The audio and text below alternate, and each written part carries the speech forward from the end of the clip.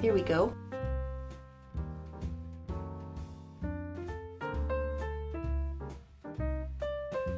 Yeah. Wow.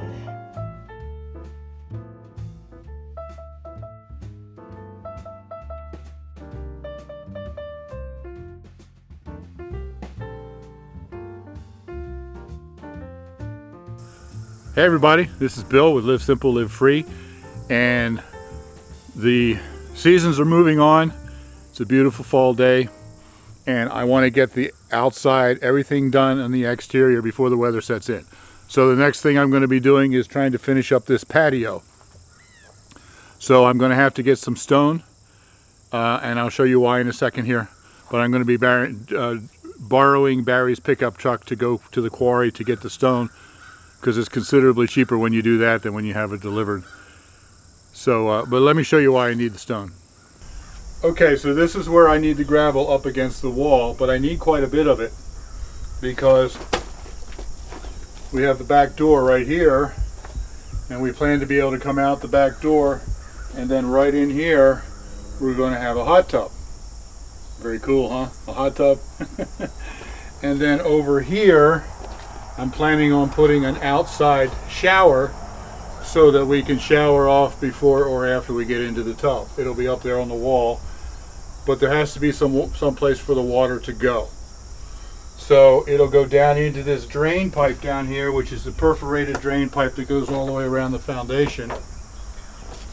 So I'm going to fill this entire part up here with gravel, number 57 stone. The water drains through it easily. That way when we shower off before we get in the tub, the water will go down through the gravel, get into that perforated pipe and drain out that way. That would be a whole lot better than having dirt here and everything turns to mud every time we turn the shower on. So over here I only need enough gravel to cover the pipe, but over here the gravel is going to come all the way up.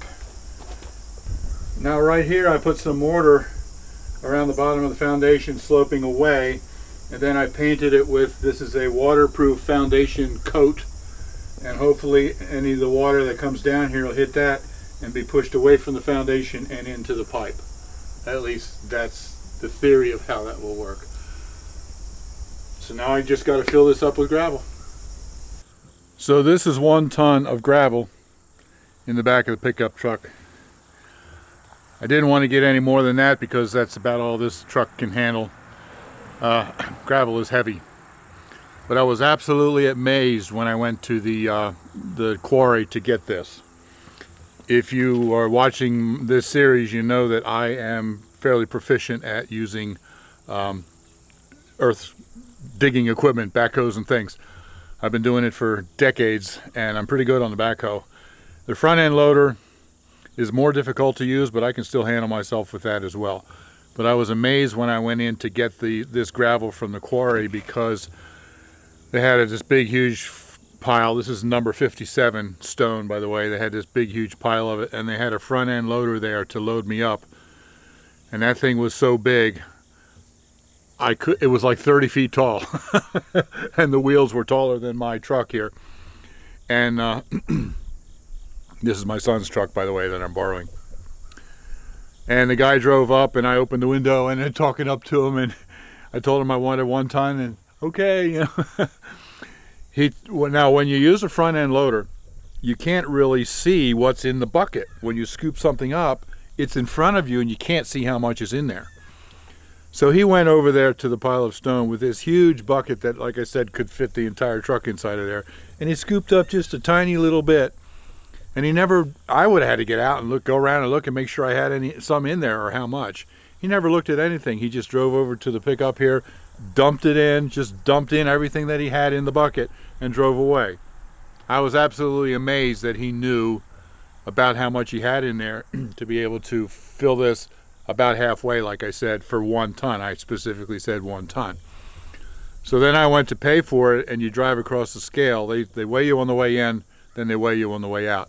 I drove across the scale. This, are you ready for this, is 1.03 tons of gravel. 1.03. How could he do that without even getting out and looking in his bucket to make sure he had any in there like I would do. All I can figure is he must have some kind of a built-in scale on his front end loader that he can tell how much weight he's got in the bucket. I have no idea. That's all I can figure out. Maybe some of you know, but I don't have a clue. I was bamboozled. I was amazed.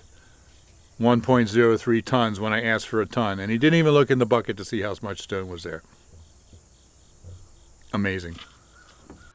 By the way, as I'm editing this, I realized I needed to add something here because I mentioned to Barry later that I was amazed by that. And he told me, yeah, the same thing happened to him. He couldn't figure it out. He was amazed. And he said he pulled the front end loader over and talked to the guy about it. And he said, the driver said, yeah, if you fill the bucket and then you lift it all the way up as high as it'll go, and then you push a button, there's actually a built-in scale, and it'll tell you exactly how much it weighs. And he said he can get it to within the pound, which is absolutely amazing. So anyway, that solves my my mystery.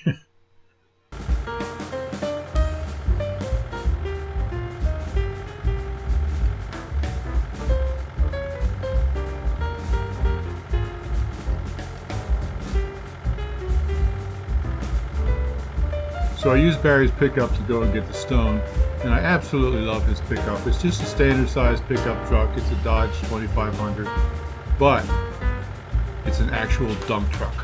How cool is that?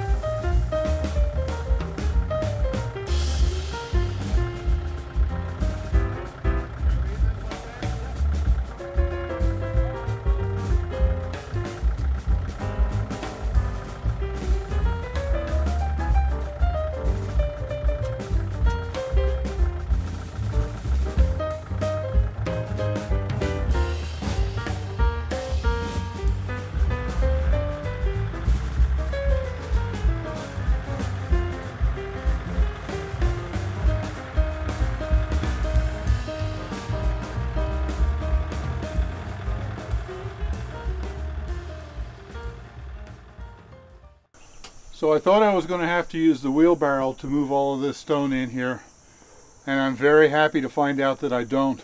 The problem is, this is the septic tank right here, and I can't drive over it with the backhoe. Maybe I could, but it makes me really nervous. If that thing would collapse from the weight of the backhoe, I'd be in a world of hurt. The septic tank starts right here, this is the end, and then it comes this way. So I was able to drive basically right up to the edge of it because the edge of the tank is right here. So I can get just close enough that I can actually reach this from there with just a shovel without using a wheelbarrow, and that makes me very, very happy. If I could get this maybe a foot or 2 feet closer, I'd be able to just dump it and I wouldn't have to shovel it. I can't get any closer than this. This is still good news compared to a wheelbarrow.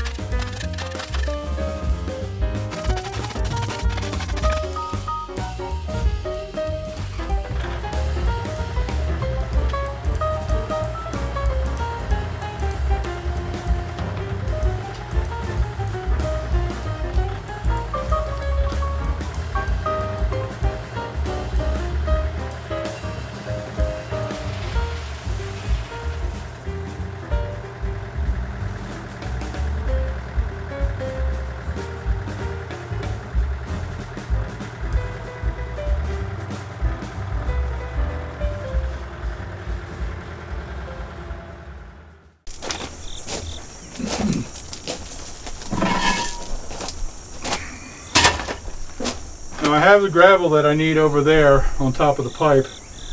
I only want the deep gravel over here on this side where the shower is going to be. So I think I'm going to build a little bit of a kind of a retaining wall right here to keep the gravel from spreading too far. That way I can put gravel on this side and dirt on that side.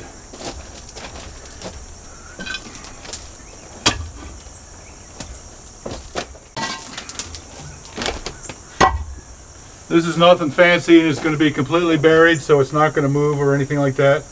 Just kind of keep the gravel from going that way too far.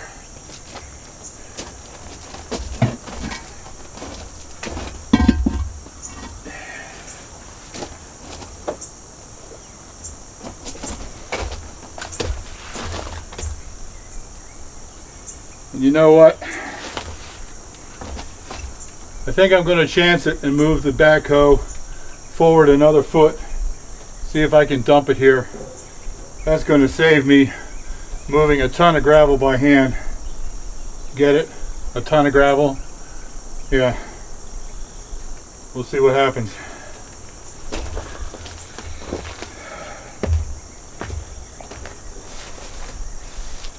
I still won't be going out onto the main part of the top of the septic tank. My wheel will just be over the edge a little bit. I'm nervous.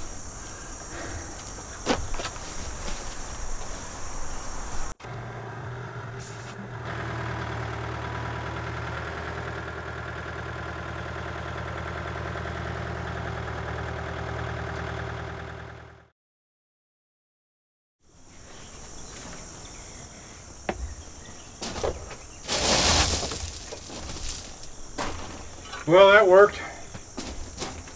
Septic tank didn't collapse. I still got to move this into the final position by hand, but it's a whole lot easier than shoveling it all out of that bucket.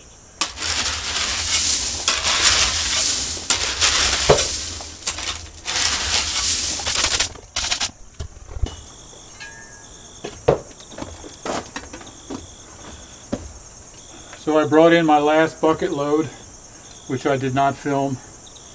And I thought a ton was going to be too much. I thought I was going to have to put some of it over here. But it looks like this is going to be just about what I need. I hope it's enough.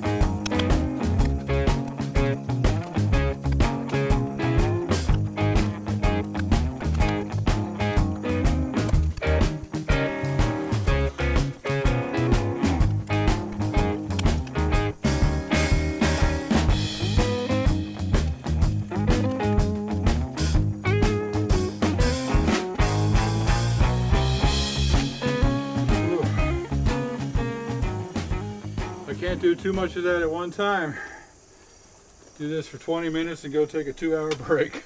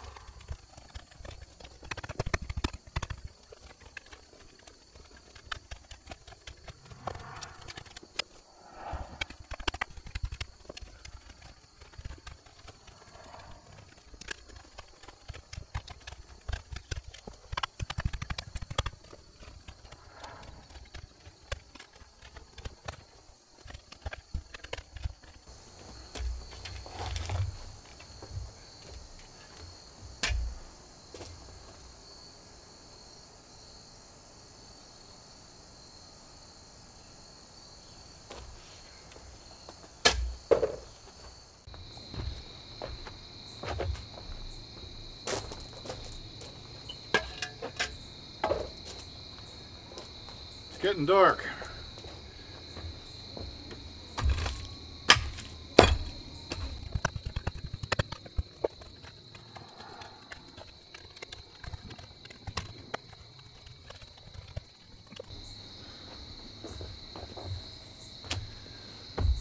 I think the camera's doing a pretty good job of the lighting, but it's getting too dark for me to see, so I'm going to have to quit.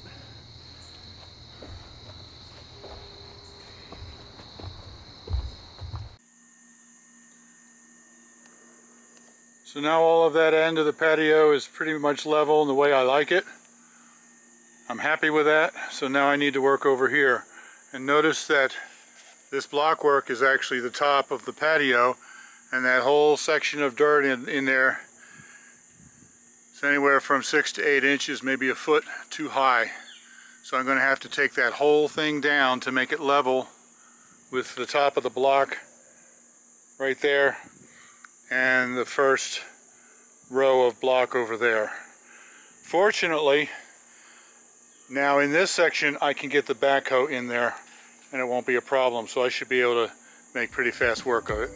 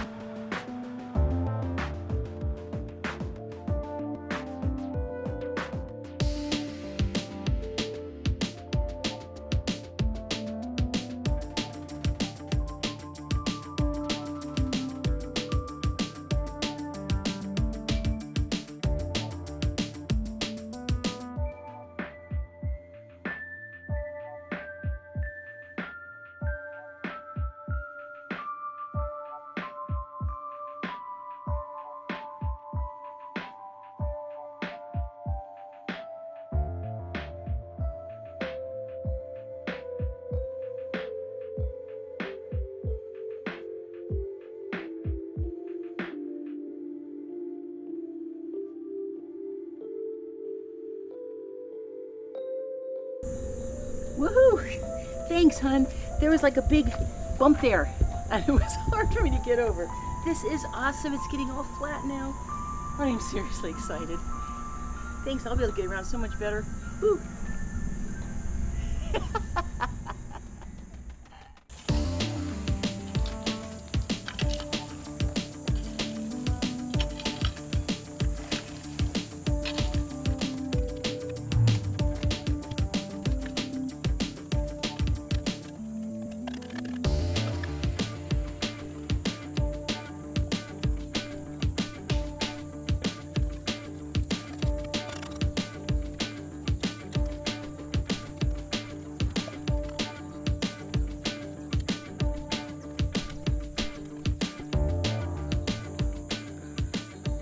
Okay, so now I'm very happy with that.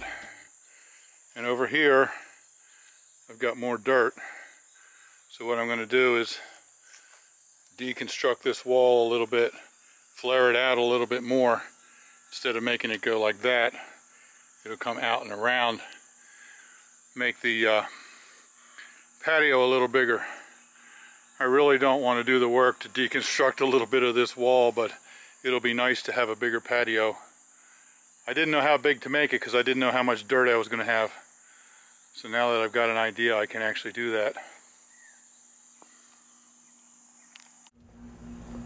Okay, so here's the plan. This backfill that I just put in here is going to settle over time. Probably at least an inch, maybe 2. And if I was going to finish all of this right now, I should get a compacting tool. It's a big thing that you run across there and it vibrates and it compacts it. But I'm not going to do that because we're not going to finish this until next summer. What I'm going to do is let this settle over the winter, and then next summer when I'm ready to put in the patio stone, we bring in some sand and you spread that out an inch or 2 thick, and that smooths it out and it gives it a nice soft surface to be able to get your patio stone level and smooth. So I'll do the patio stone next summer, and then hopefully by next summer we'll be able, because we're almost out of money because we'll be building this, so we need the money and save the money for the patio stone and for the hot tub. So hopefully we'll be able to do those things next summer. So in the meantime, I'm just going to plant some seed.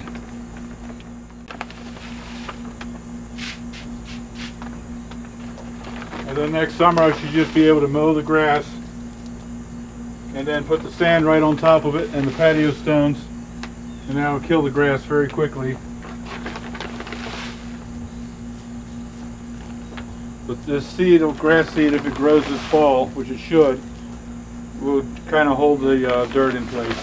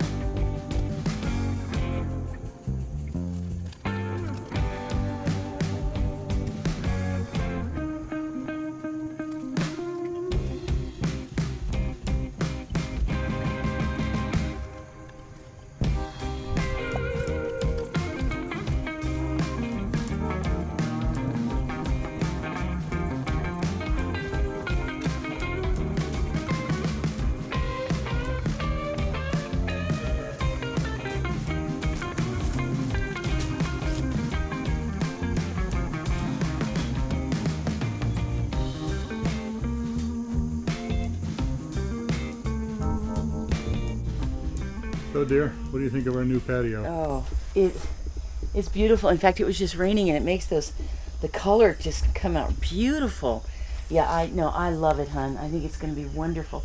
And look, you put that really cool step there. Yep. To just step down off the patio. I love that. I still have that one block that I need to cut with a saw to make it fit, but it's done except for that.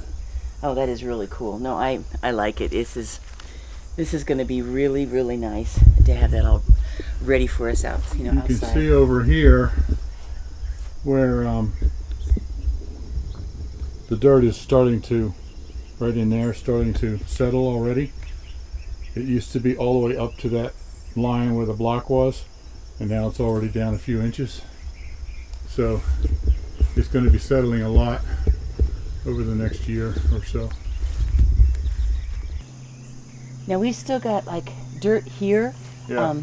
What were you thinking about doing with that? Well, originally I was going to just extend this wall, keep it going that way, and then when I smoothed off the top of the patio, discovered I had this extra dirt, I thought I would extend the wall out a little bit further and make it larger. But then I realized I'm still going to need all that dirt next spring to put in where it's settled. Where it is like settling down so we can keep the level up as it's settling. So I think I'm just going to continue the wall the way I was. I'm going to have to dig part of that back out of the way. Continue the wall the way it was, and then just pile the dirt up there and leave it sit so that I have a supply of dirt to put in where it settles. Right, so we can, over the course of time, end up with it at the right level as it settles in. Right, but yeah. It's been raining for like, what, 4 days now? 5 days? Yeah. This is all just mud. And I can't do this kind of work when it's mud. And we're supposed to have, I think, at least 3 more days of rain. Right. Yeah, God's watering my garden. It's a little break right now, but it's raining most of the time. So I'm going to have to wait till it stops raining, and then I'm going to have to give it a few days for it to dry out before I can start to do this work again.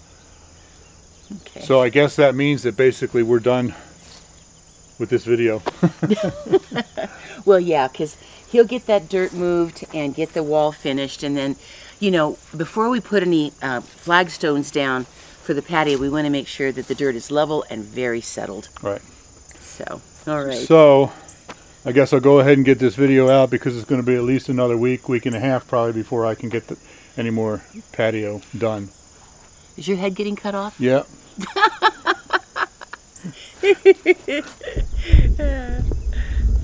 Here we go. Now I can say a proper goodbye. Yes. So, I hope you've enjoyed watching me work on this patio. We're really excited about it. Next spring we get that patio stone on top. We get the hot tub over there, the shower, and picnic table and stuff out here. And you can get one of those round tables with an umbrella if you want. Yep. Although the sun sets that way, so it'll be in the shade of the house probably starting about 1 or 2 o'clock in the afternoon. So. Very useful. Yep. Okay. Yeah. Well, I'm glad that you got to go along as he's working on this patio. Yep. I think it's going to end up, when it gets a chance to settle and we get everything in there, it's going to be nice. Yep. Really nice. So thanks for watching, everybody. Yep. Live simple. Live free. You be blessed. Yep. Love you guys, and of course we'll see you soon. Yep. All right. Bye-bye. Bye-bye. Okay. Thank you, dear one. Because of all the rain, the grass seed that I just spread out is starting to grow already.